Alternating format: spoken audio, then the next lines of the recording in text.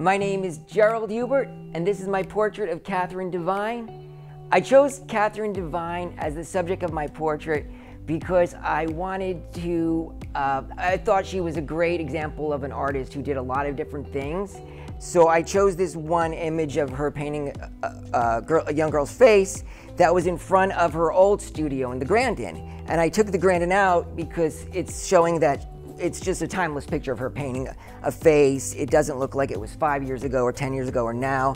But then I wanted to get some of her most recent work, about 12 images in the background, to represent different facets of her work.